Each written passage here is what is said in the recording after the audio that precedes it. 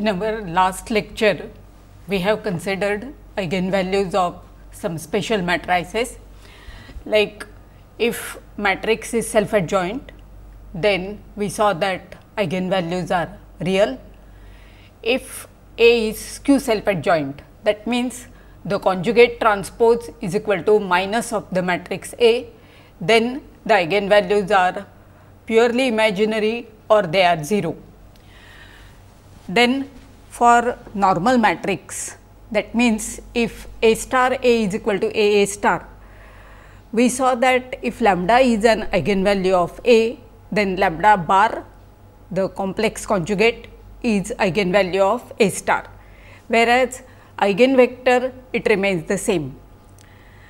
Now, using this result, we are going to show that for a normal matrix, eigenvectors corresponding to distinct eigenvalues, they are going to be perpendicular to each other. If we are looking at a general matrix, then eigenvalues corresponding to distinct eigenvalues, they are linearly independent. For normal matrices, we have got something more. So, we are going to look at this and then we will consider eigenvalues of unitary matrices. So, our notation is A is n by n, either real or complex matrix. A u is equal to lambda u, where lambda is a complex number and u is a non-zero vector in Cn. A star is equal to A bar transpose, that is the conjugate transpose. Self adjoint matrix, that means A star is equal to A, they have real eigenvalues. Skew self adjoint, A star is equal to minus A, then the eigenvalues are either purely imaginary or 0. For a normal matrix, A star A is equal to A star, and using this one shows that norm of Ax, 2 norm, Euclidean norm, is going to be equal to norm of A star x, its 2 norm. And as a consequence of this result, A u is equal to lambda u, if and only if A star u is equal to lambda bar u. Now, let us look at a unitary matrix. That means A star A is equal to A star is equal to identity. So, we have in particular unitary matrix is a normal matrix. So, A u is equal to lambda u, apply A star. So, we will have A star A u is equal to lambda times A star u, but A star u will be lambda bar u. So, it is going to be equal to lambda bar u, and thus we get u is equal to modulus of lambda square u. Since u is a non-zero vector, it implies that mod lambda is equal to 1. So, thus for a unitary matrix, all the eigenvalues they are going to lie on unit circle. So, now we look at the case of distinct eigenvalues for normal matrices. So, A star A is equal to A star, let A u be equal to lambda u, A v is equal to mu times v. So, we look at two distinct eigenvalues lambda and mu, and u and v are associated eigenvector. So, we want to show that inner product of u with v is going to be equal to 0. So, u is going to be perpendicular to v. So, we have A star A is equal to A star, A u is equal to lambda u, A v is equal to mu times v, where lambda is not equal to mu, u being a eigenvector, it is not a 0 vector, v also is a non-zero vector. So, let us look at, so consider lambda times inner product of u with v. This will be lambda u comma v using linearity of inner product in the first variable. So, this lambda goes inside as lambda u. Now, A u is equal to lambda u. So, this will be inner product of A u with V. We have seen that A will go to the second variable as A star. So, it will be u A star V. Now, since A V is equal to mu times V, A star V will be equal to mu bar V. So, this will be equal to u mu bar V. And now, the inner product is conjugate linear in the second variable. So, this mu bar will come out as mu. So, this will be mu times inner product of u with V. Since lambda is not equal to mu, we get inner product of u with V to be equal to 0. So, if u and V are eigenvectors corresponding to distinct eigenvalues, then we get them to be perpendicular. So, this is property of normal matrices. In general, it will not be true. Now, what we want to do is, we want to consider similar matrices. We want to show that similar matrices, they have the same set of eigenvalues and algebraic multiplicity as well as geometric multiplicity, that is going to be preserved. So, let us first define what is a similar matrix. So, we have A and B, two matrices, they will be similar if there exists an invertible matrix P such that P inverse AP is equal to B.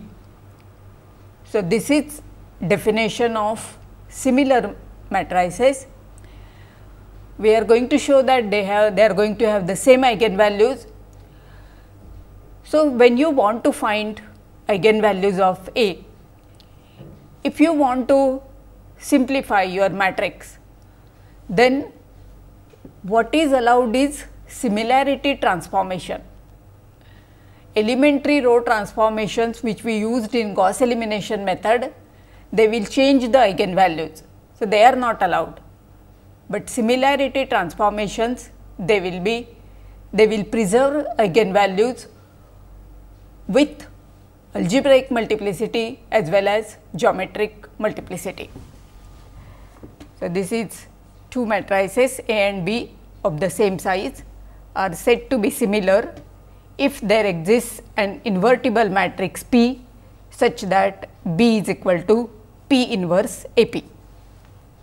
Now, this is our claim that similar matrices, they have the same set of eigenvalues. So, what we are going to do is, we are going to look at the characteristic polynomial.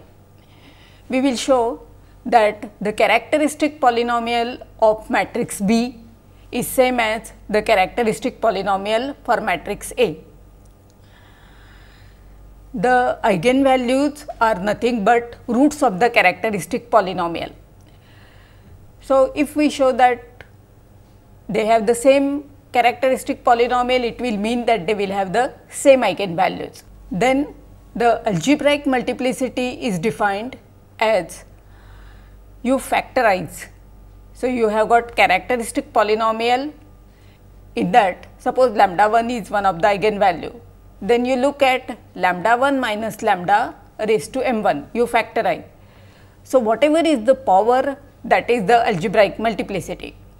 So, once we show that matrix B and matrix A, they have the same characteristic polynomial, it will also follow that the algebraic multiplicities, they are preserved, and showing the characteristic polynomials, they are the same is by using properties of determinant.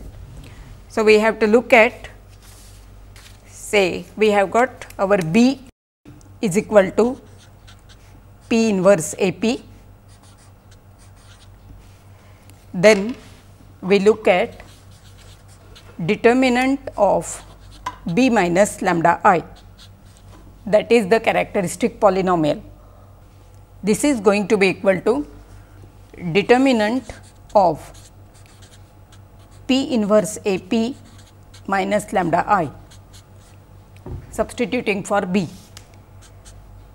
This will be determinant P inverse A p minus lambda times P inverse p. For the identity, I write P inverse p. This is determinant P inverse A minus lambda I p. Now, using the property of determinant, this is going to be equal to determinant P inverse determinant A minus lambda I and determinant p. Now, let me combine these two. So, that is going to be determinant P inverse p, determinant A minus lambda I and determinant of identity matrix is 1. So, we get determinant of A minus lambda I. So, thus both B and A, they have the same characteristic polynomial and hence the same set of eigenvalues with preservation of algebraic multiplicity. Now, let us look at geometric multiplicity. The definition of geometric multiplicity is number of linearly independent eigenvectors associated with the eigenvalue. So, now we want to show that matrix B, which is P inverse A p, and matrix A, they have eigenvalues with the same geometric multiplicities. B is equal to P inverse A p. So, B u will be equal to P inverse A p u.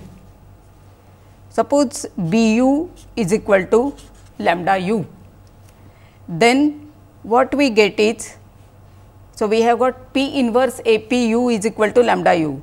So, that implies A of P u is equal to lambda times P u. I am pre-multiplying by P to get this.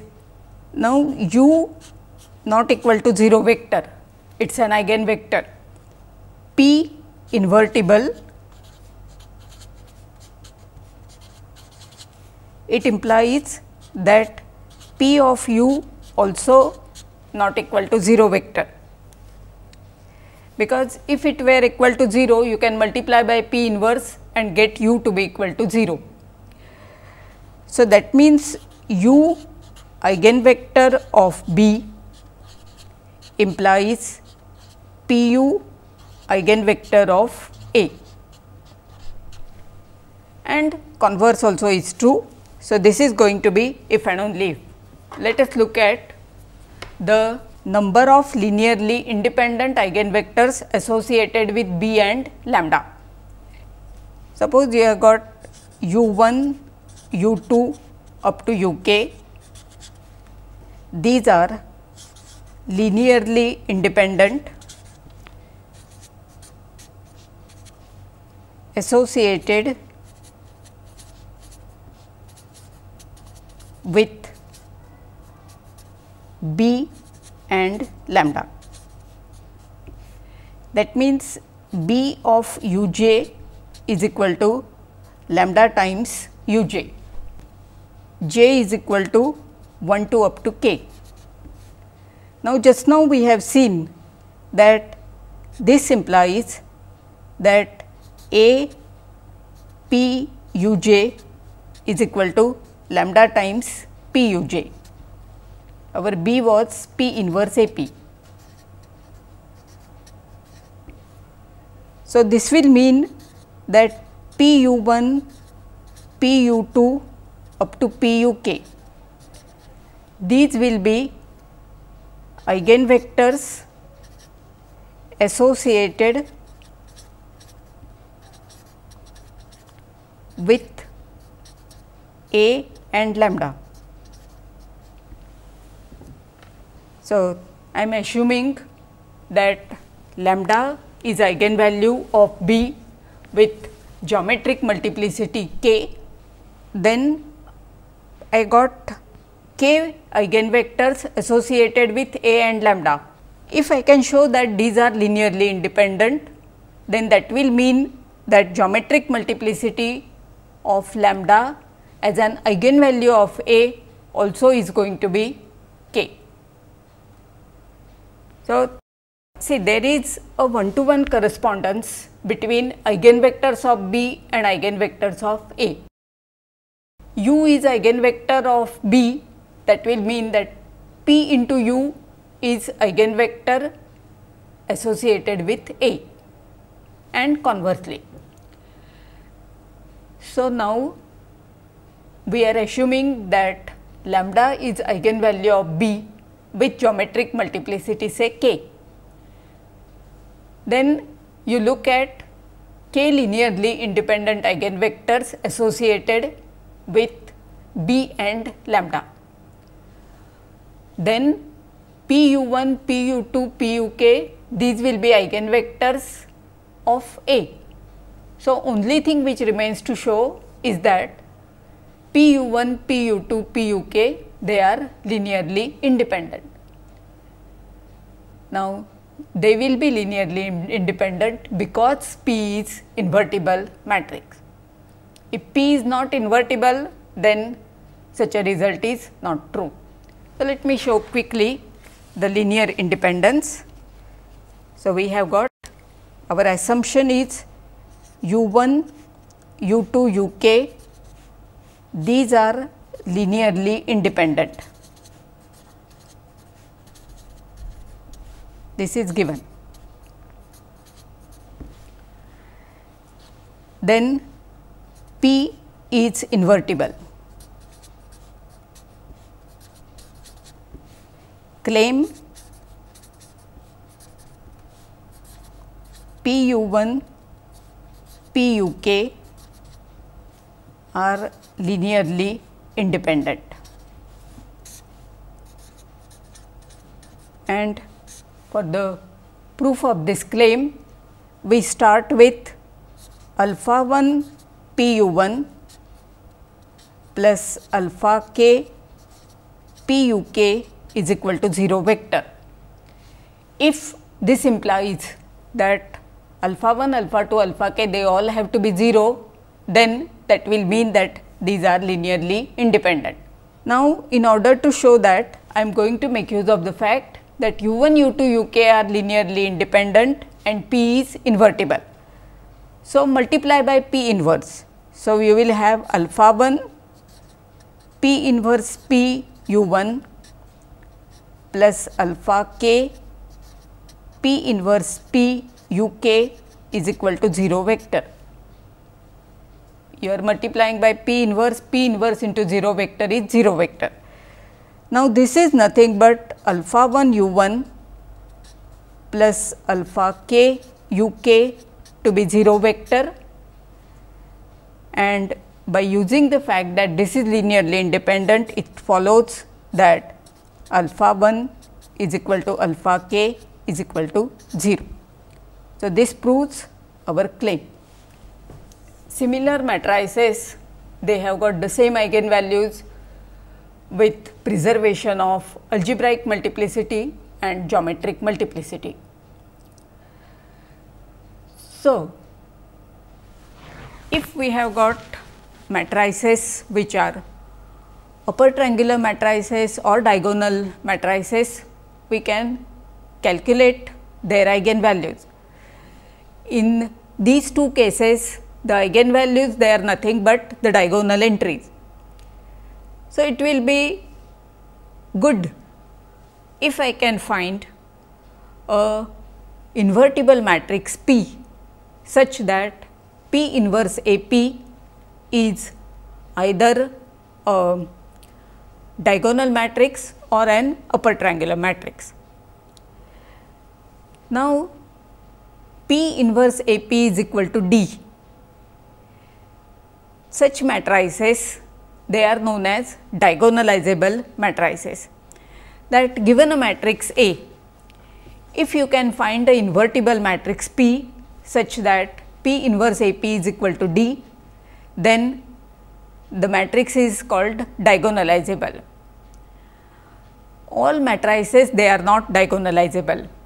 So, what we are going to do is, we are going to prove a characterization for the diagonalizable matrices, and then using that characterization one can give a counter example to show that not all matrices, they are diagonalizable.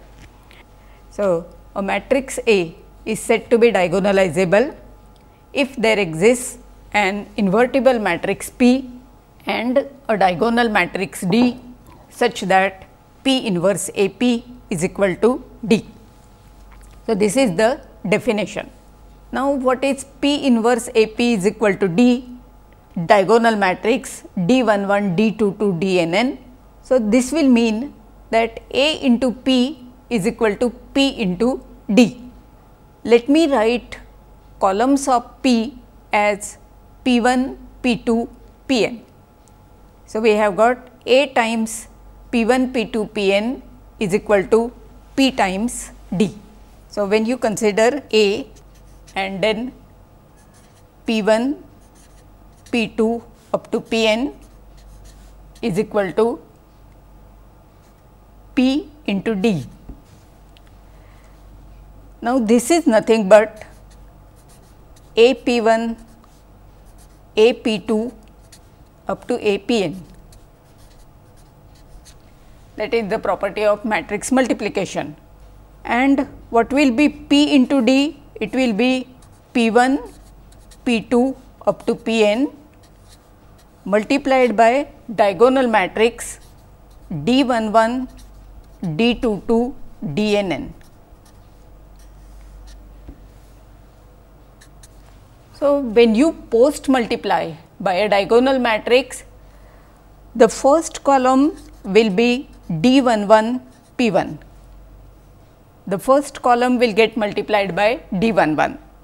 Second one will be D22 P2 and Dnn Pn. So, this is first column, second column, nth column. Here you have got first column, second column, nth column, and hence what we have is A Pj is equal to D Jj Pj. P is invertible matrix, Pj is its jth column. Because it is invertible, Pj will not be a 0 vector. If you have got a one column to be 0, then that matrix is not invertible. So, this will mean that Djj, they are eigenvalues of A, and Pj, these are eigenvectors. Pj is jth column of P,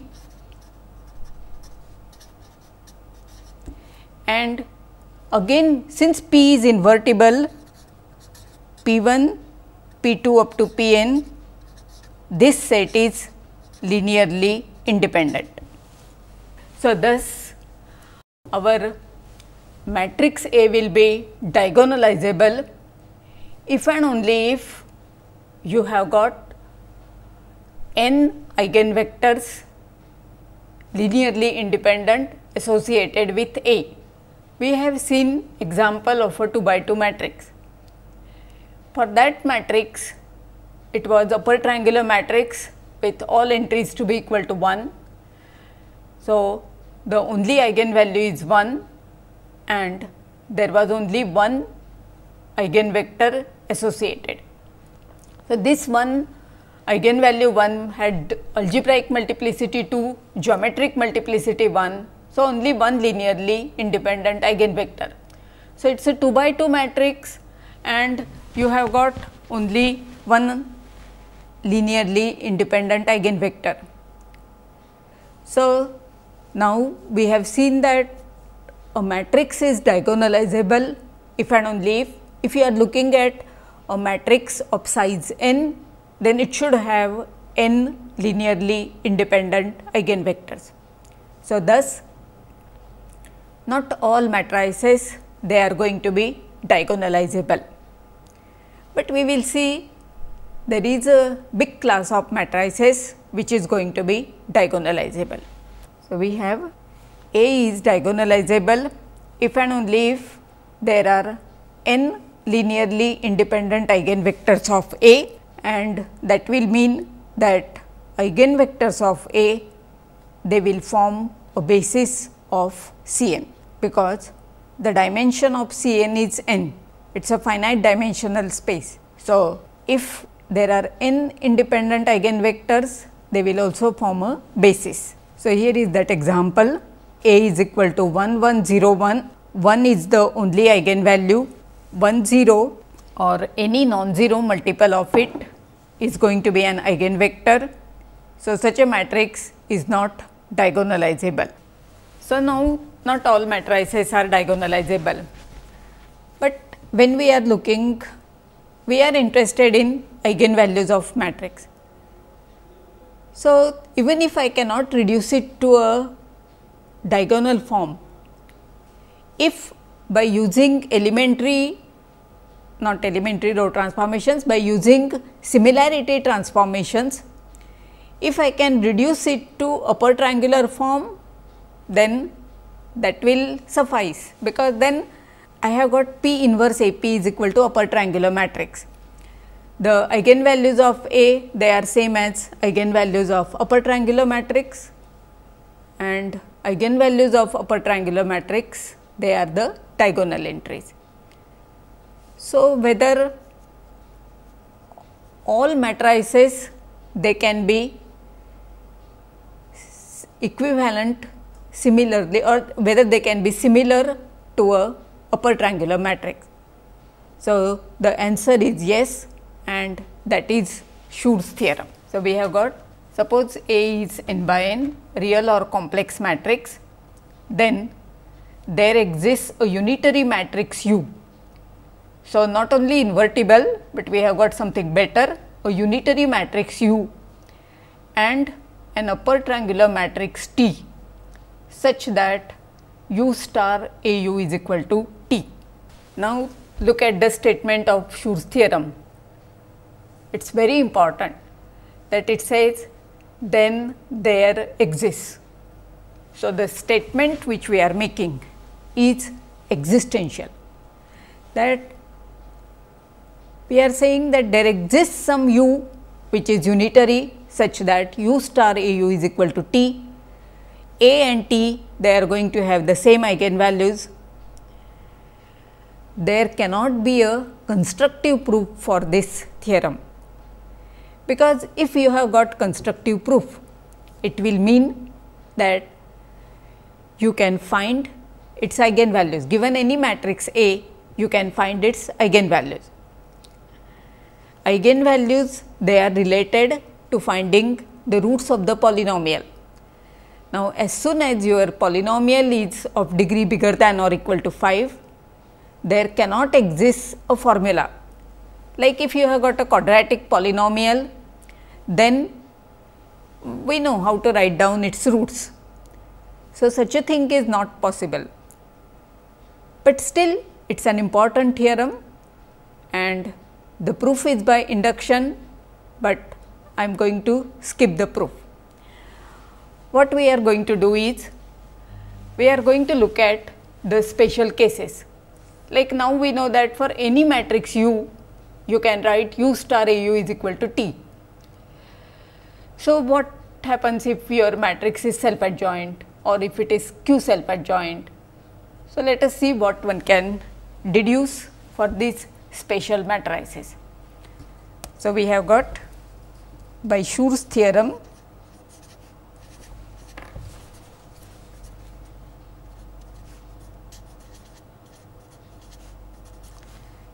U star A u is equal to T, where T is upper triangular.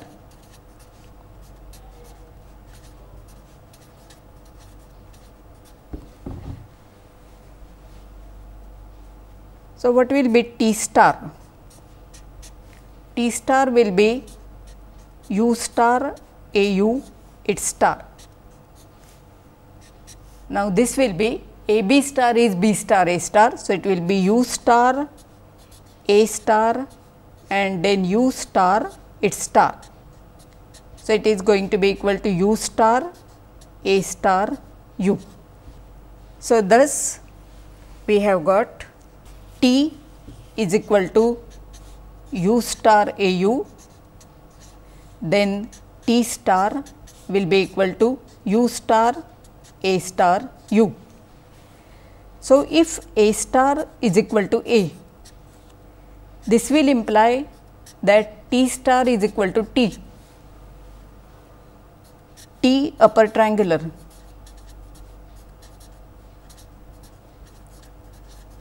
Then T star is going to be lower triangular.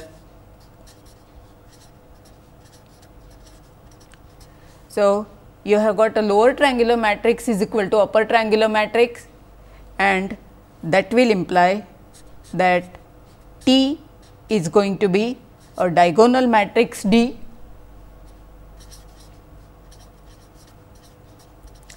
because left hand side is lower triangular, right hand side is upper triangular. So, it has to be diagonal, and because you have got D star is equal to D, you are taking here conjugate transpose. So, that will mean that D is going to be real diagonal. Now, it fits in our whatever we have been saying. The eigenvalues of A are same as the eigenvalues of T. Now, we showed that T is going to be a diagonal matrix, and the eigenvalues of A are the diagonal entries. It is going to be a real diagonal matrix. So, for self-adjoint matrix, the eigenvalues which are going to be the diagonal entries, they are going to be real. This part we have seen earlier, that self-adjoint matrices, they have got real eigenvalues. Now, the same idea or the same proof, it tells us that if A is skew self-adjoint, then your again T will be a diagonal matrix, but now the entries, diagonal entries, they will be either 0 or purely imaginary. So, we have got U star A u is equal to T, U star A star u is equal to T star, A star is equal to minus A implies T star is equal to minus T. This is lower triangular, this is upper triangular. So, it has to be equal to a diagonal matrix D, and D star will be equal to minus D. So, diagonal entries will be 0 or purely imaginary.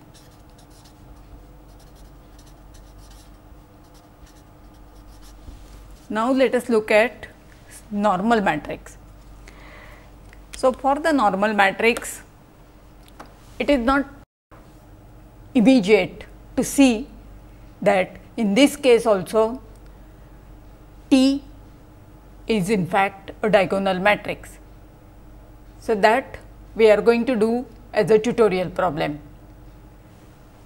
So, that means the self-adjoint matrices, then skew self-adjoint matrices, and more generally normal matrices they are going to be diagonalizable.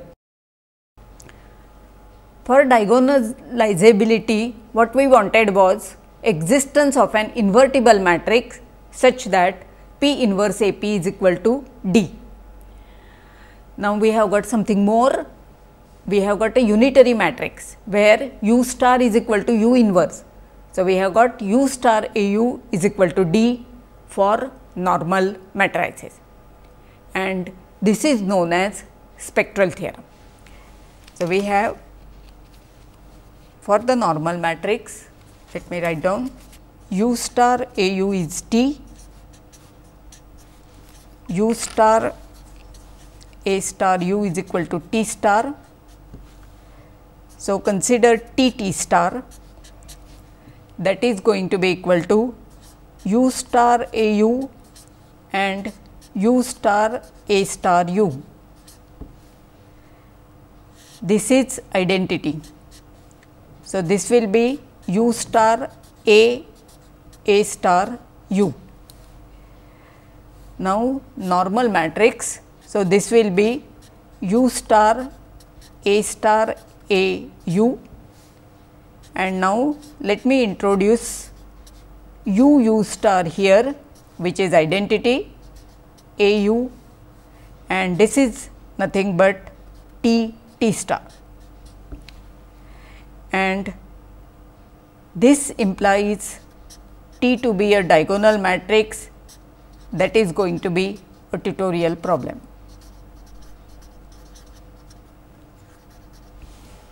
So, normal matrices, they are going to be diagonalizable. So, not all matrices are diagonalizable, but at least we have got a big class of matrices, which is the class of normal matrices. They are going to be all diagonalizable. Now, there is another class of matrix, that is, if your matrix has n distinct eigenvalues, in that case the corresponding eigenvectors, they are going to be linearly independent. So, in Cn we will have n linearly independent vectors, they will form a basis, and we saw that diagonalizability, it means existence of a basis of eigenvectors. So, if you have got a matrix with distinct eigenvalues, then you are going to have P inverse AP is equal to D. In this case, matrix P will be only invertible, it need not be unitary. The unitary matrix, that is for normal matrices. So, we have, this is the spectral theorem. If A is normal, that means A star A is equal to A star, then there exists a unitary matrix U and a diagonal matrix D such that U star AU is equal to D. So, once again I want you to notice that there exists. We are not giving a recipe. If we could have done, that would have been ideal, but that is just not possible. So, we are going to have U star AU is equal to D. Now, using spectral theorem, I want to calculate, or I want to get an expression for Euclidean norm of matrix A. We had defined matrix norms, induced matrix norm. So, we had norm A1, norm A infinity and norm A2. Norm A1 is nothing but column sum norm, norm A infinity is the row sum norm. So, these two norms you can compute. We have got a formula in terms of the elements of the matrix, whereas for norm A2 we had only an upper bound. Upper bound is that Frobenius norm. We are going to show that if A is a normal matrix, then norm A2 will be modulus of the biggest eigenvalue. Now, before we do that, I want you to notice that u star u is equal to identity. It means the columns of u, they are orthonormal. So, we have got u is a matrix. I denote its columns by u1, u2, un. U star will be u1 star, u2 star and un star. So, when I look at u star u, this is going to be this multiplied by this. So, it is going to be u1 star u1, u1 star u2 and u1 star un. Then u2 star u1, u2 star un and un star u1, un star un. And this is equal to identity matrix. It will mean that u1 star u1 will be 1. So, that is nothing but the Euclidean norm of u1. u1 star u2 will be 0, which will mean that u1 and u2 are perpendicular. Similarly, u1 and un will be perpendicular. So, this u1, u2, un which are columns of u. So, we are going to have columns of u are orthonormal.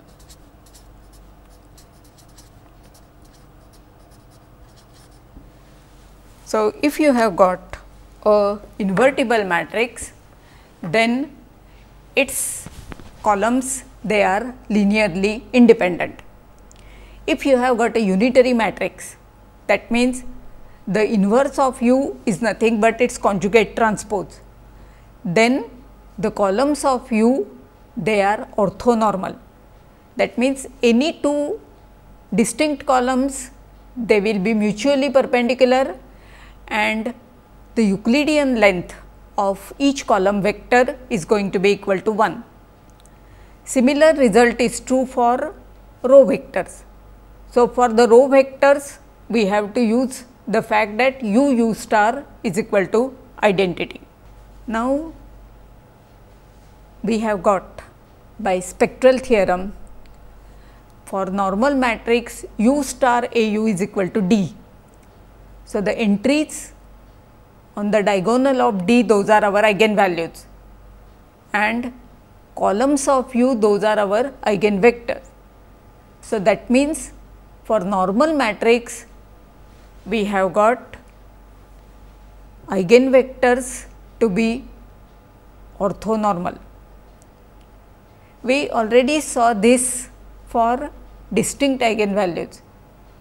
If you have got A to be a normal matrix, lambda and mu to be distinct eigenvalues, corresponding eigenvectors, they are mutually perpendicular. What we are saying now is, if A is a normal matrix, there is a basis of, there is an orthonormal basis which consists of eigenvectors. So, we have u star u is equal to identity, that means inner product of uj with ui is 1 if I is equal to j and 0 if I not equal to j. The columns, that means the columns of u are orthonormal. U star a u is equal to d, that means a u is equal to u into d. So, the columns of u are nothing but eigenvectors. So, we can state spectral theorem as, if A is normal, then A has n orthonormal eigenvectors, not just vectors, but eigenvector. So, you have got A u j is equal to lambda j u j, j is equal to 1 to up to n. These lambda j's, they need not be distinct. Those are the eigenvalues which may be repeated. Now, consider any z belonging to Cn, a vector in Cn. u1, u2, un is going to form a basis. So, I can express z as a linear combination of u1, u2, un. So, z is summation j goes from 1 to n alpha j uj. If you take inner product of z with uk, this is going to be equal to summation j goes from 1 to n alpha j uj uk. Using linearity of inner product in the first variable, this will be summation j goes from 1 to n alpha j uj comma uk. This is going to be 1 only when j is equal to k. So, this is equal to alpha k. So, any vector z can be written as summation j goes from 1 to n z comma uj uj. So, we have for normal matrix A uj is equal to lambda j uj, norm uj to be equal to 1. Let me arrange eigenvalues lambda 1 in the descending order of modulus. Mod lambda 1 bigger than or equal to mod lambda 2 bigger than or equal to mod lambda n. Then just now we saw that z can be written like this combination. So, A z will be take A inside A uj is equal to lambda j uj. So, this is going to be for A z, and now norm z square is going to be nothing but summation j goes from 1 to n modulus of z comma uj square. So, we are going to look at the what I am trying to show is Euclidean norm of A or norm A2 is going to be equal to modulus of lambda 1. So, for that we make use of the fact that if A is normal, there are n orthonormal eigenvectors. Write any vector z as a linear combination, consider A z because for norm A2 we have to look at maximum of norm A z by norm z. So, this proof I will complete in the next lecture, and then we are going to look at some localization results for eigenvalues and then approximate methods for calculating eigenvalues. So, thank you.